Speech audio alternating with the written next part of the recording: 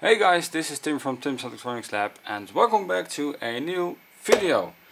Now in this video I'm going to clean up this PlayStation 2. I got it from a thrift store and I haven't even powered this thing on. So I'm going to take it apart and I'm going to clean it out, because there are a few filters at the front that are looking a little bit crusty here and there. Now I'm hoping that there isn't any disc inside of it. Oh, I noticed that there's a corner missing over here, so that's very unfortunate. So let's put this all aside.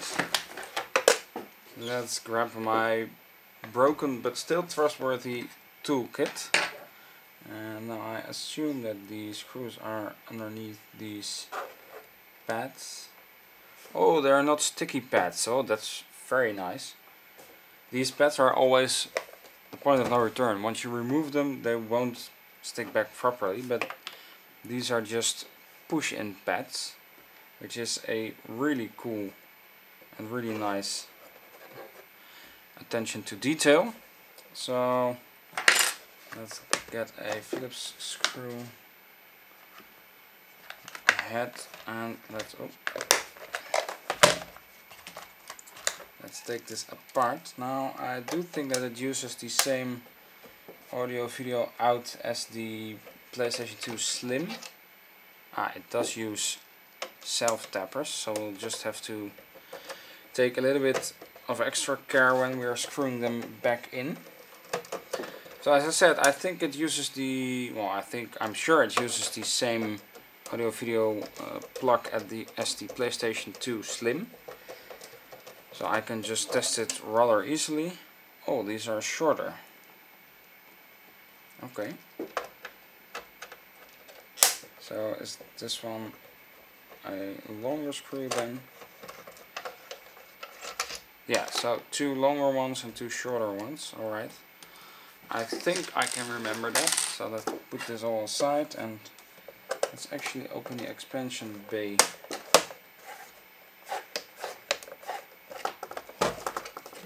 Cover. Not sure if that is to be taken out, but I guess it is, since it's outside since I've detached it. So over there you can see the little mesh filter. Well, this is quite a weird looking port actually.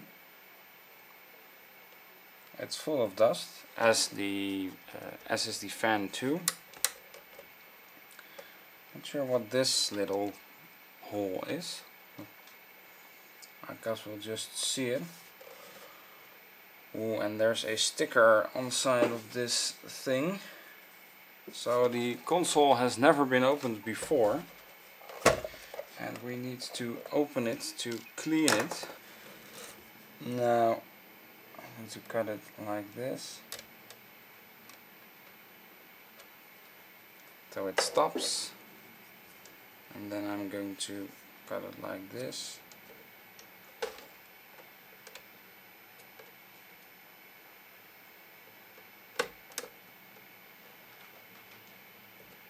So it stops, and then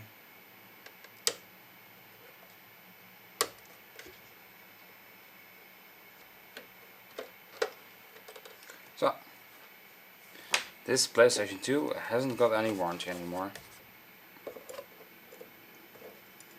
There are two over here as well. I think I do need to remove those. There's another one up here.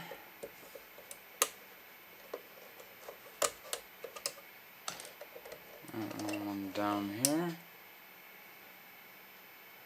Well, somebody has tried to open this up, because this little tab is broken, or I just broke it.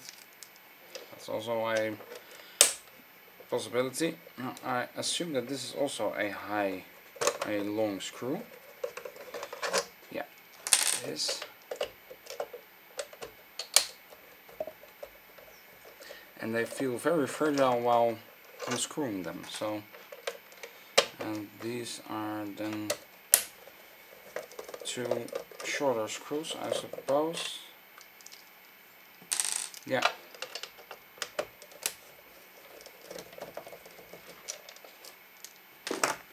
Alright, so I guess, yeah, there you go. That we should be able to remove this, hopefully.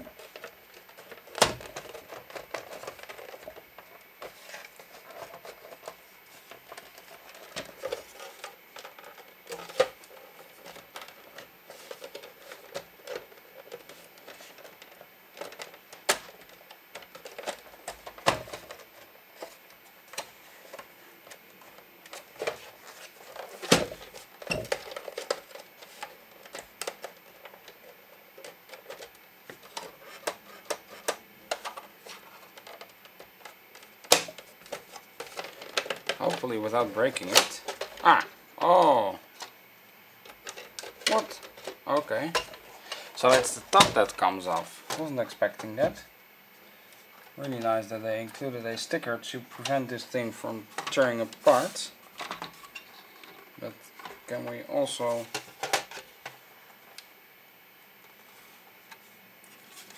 remove the front panel connectors or front panel buttons? Yes, I think we can. Yeah, there you go. So we've got the front cover off, and I think that there is no disc inside of the tray. So let's put this aside, and oh wow, very interesting design actually. So let's put the screws aside as well. And well, let's actually just start to unscrew things. So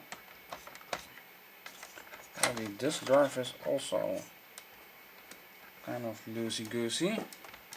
So, now, I have never taken apart a PlayStation 2, but there is a clip on here. We need to move that a little. So this is a first for me, quite an adventure.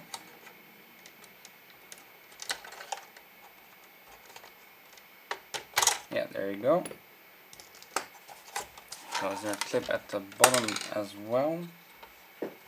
No, there isn't. So I think that we just should be able to.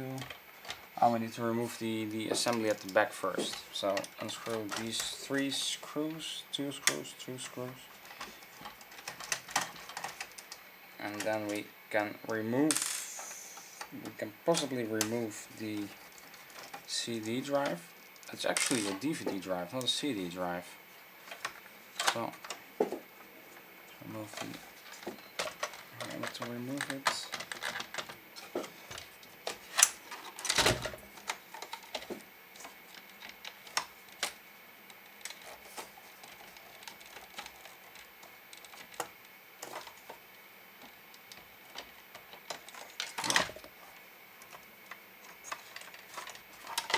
So let's try to wiggle out this whole back plate. If we remove these screws, the bottom cover will pop off, I suppose.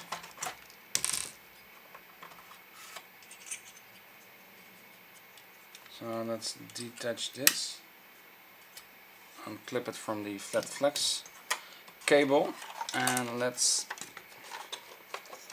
turn this over and actually lift it up. There you go. So that's really dirty.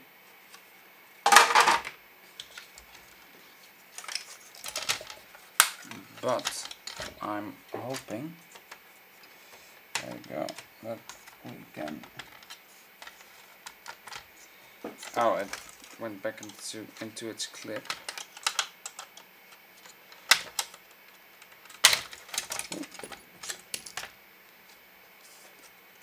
It's the flex cable, I think. That's preventing us from moving it along. So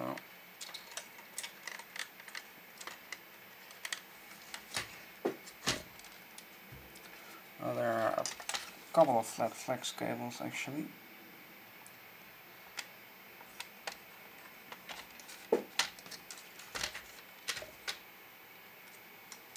And they aren't positioned in a rather convenient place. Let's remove this. Since we can just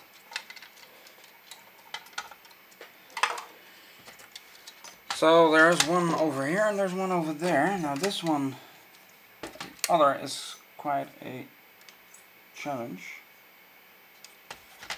And I think we need to tackle that from the underside. So let's push that back in place. And let's... Why is everything so tightly packed? The real PlayStation is behind this cover, so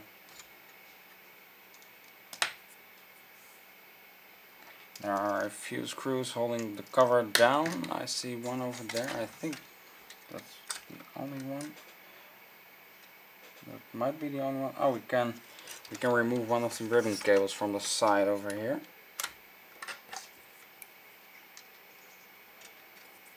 If my tool allows it. Okay.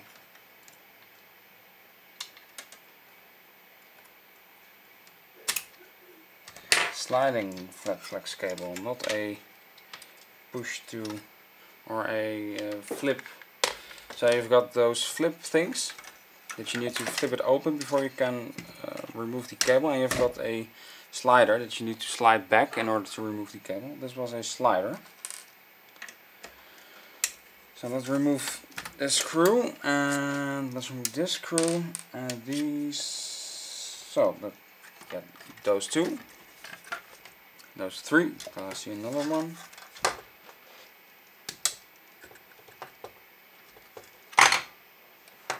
Where are they again? Over here.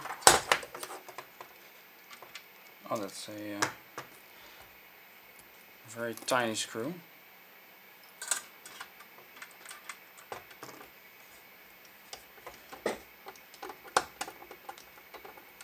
Now I want to check the mainboard for leaking capacitors, and so that's the main reason for me opening this thing up. There's one over here.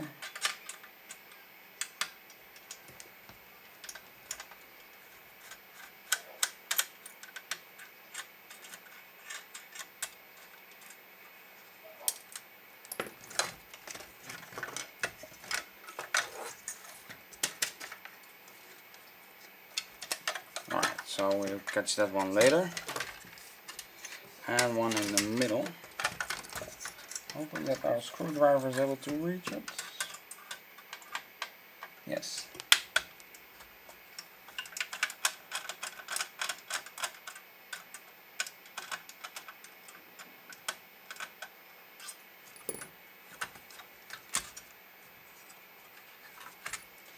Now I do think that I also need to unscrew this board.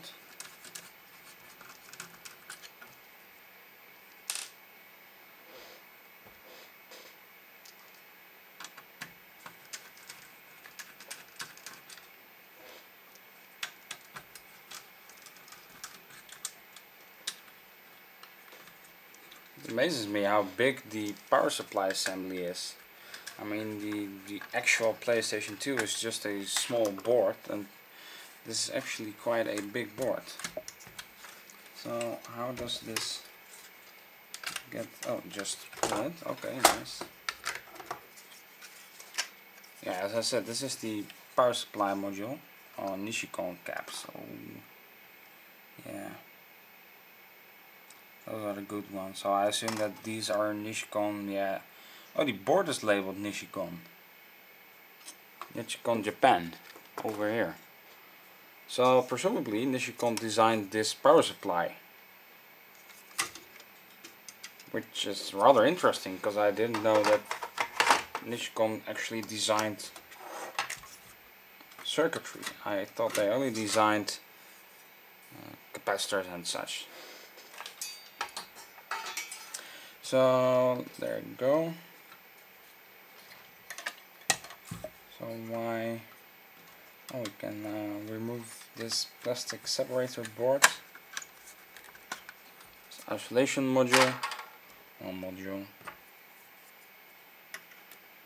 Let's remove this tiny fan connector.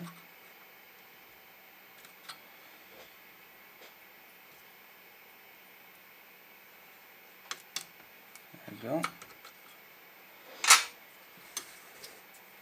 There are a few more screws we need to unscrew before we can start taking off these covers.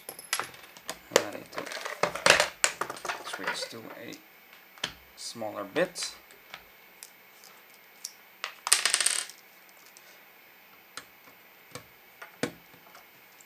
One step bigger, I guess.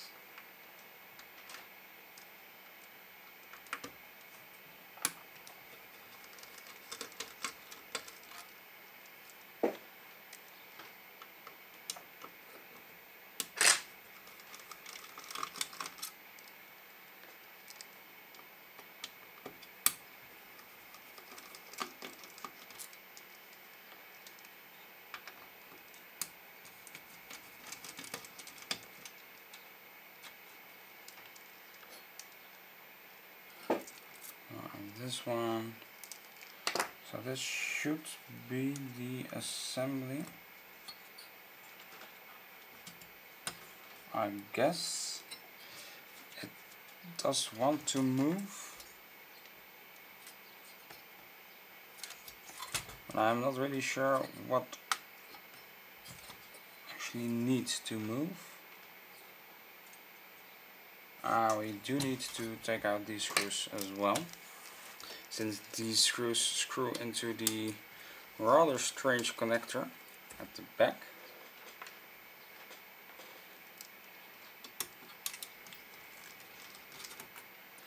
And I think that it should now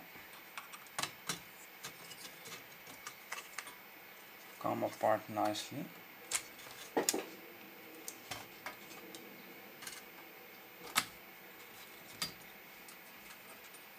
I hope that it comes apart nicely. Yes. Yes, there you go.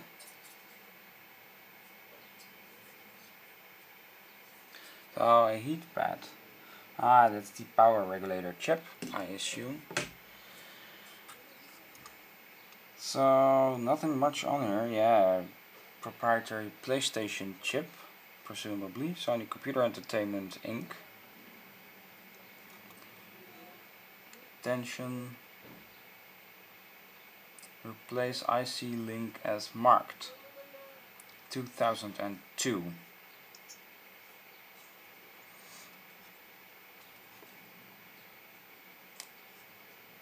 Let's see if we can find any sign of wave soldering. I don't think it's wave soldered. Oh, we do see a few diodes that are a bit laid down on iodine styles, so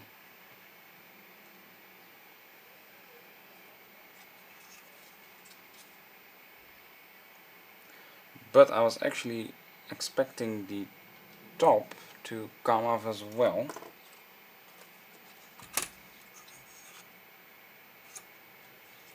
But I assumed that that is held down by the thermal compound of the heatsink elements. Well, I believe that this is the region lock switch or the region lock chip, but I'm not sure. Rather interesting that they've broken out a whole bus over there. Unpopulated connector.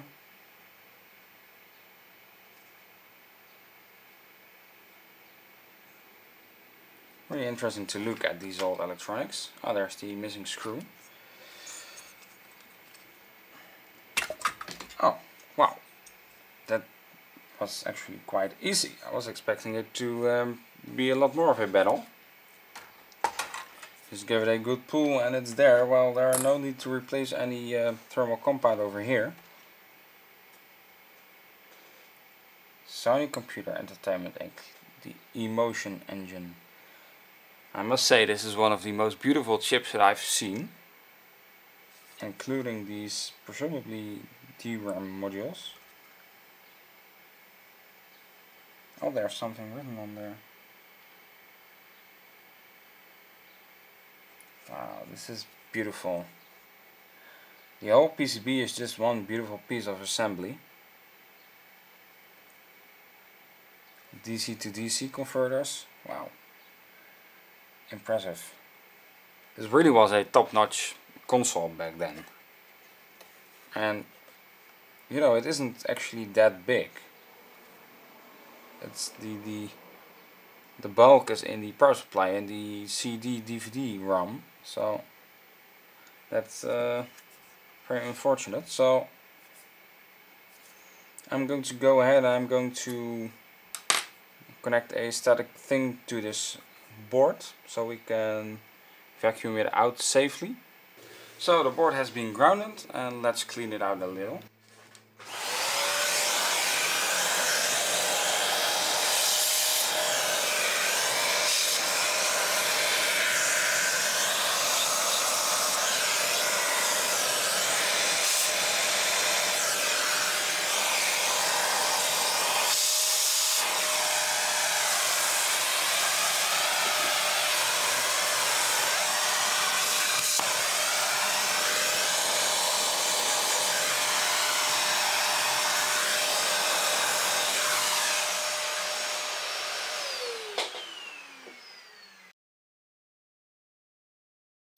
Let's use some alcohol to clean the rest of the board.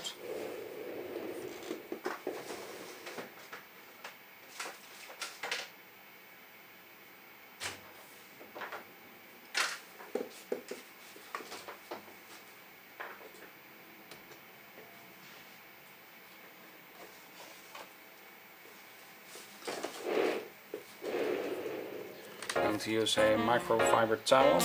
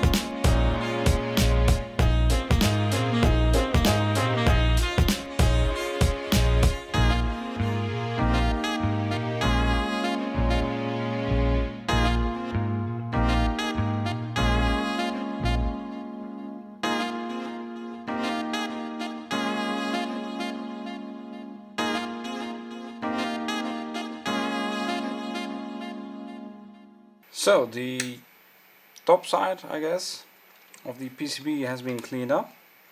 Now the bottom side is actually very clean, and I do not need to do anything on this side, but I do need to remove some of the dust from around the connectors here and there. So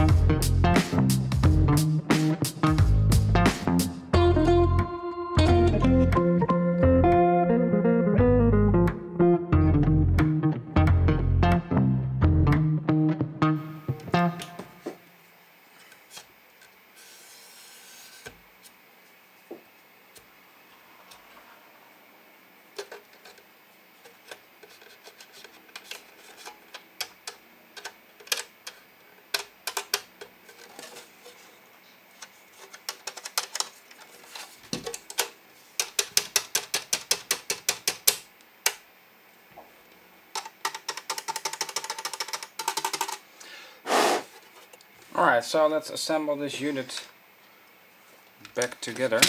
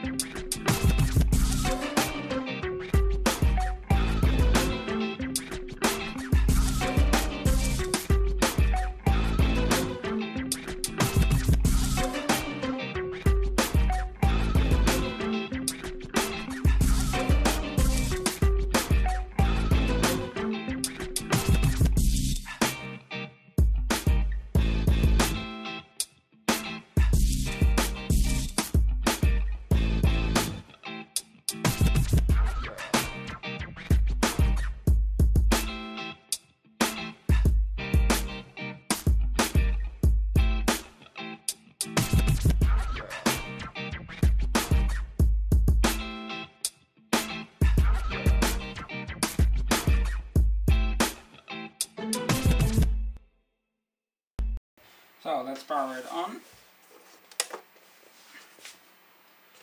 And we see that a red light has come on.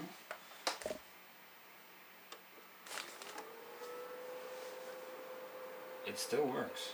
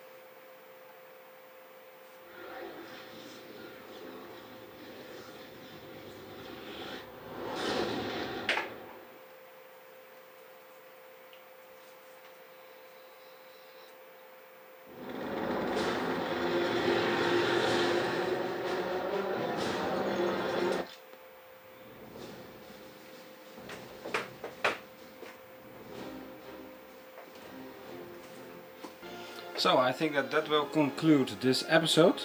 Thank you guys for watching, and I hope to catch you guys in the next video.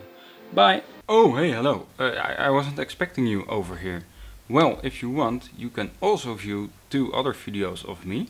So make sure to click them, and don't forget to subscribe and like, so you always get notified of my new videos.